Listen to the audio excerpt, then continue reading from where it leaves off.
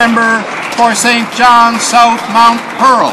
It is with sadness that I inform the House of the tragic passing of Dr. David Dibbon, the Dean of Education, Memorial University. He was taken from us by cancer at the early age of 52. Prior to joining Memorial, Dr. Dibbon had a long career in the public school system. As principal at Bishop's College, one of the province's largest high schools, he was recognized on many occasions for his innovative leadership. Dr. Dibbon received the Distinguished Principal of the Year award from both the Canadian Association of Principals and the Newfoundland School Administrators Association. In 2009, he was honored with the Newfoundland and Labrador Teachers Association's award in recognition of his outstanding contribution to the teaching profession.